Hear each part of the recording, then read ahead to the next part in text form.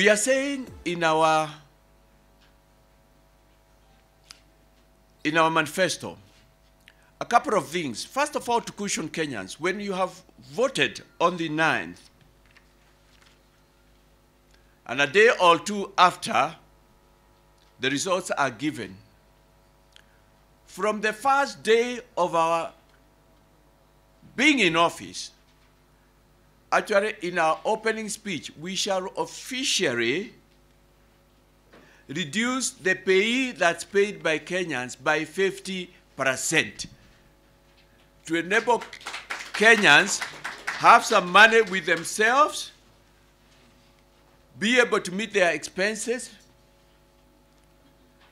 be able to feed themselves, even at the minimum to have 1 meal per day instead of 2 days, as an immediate measure.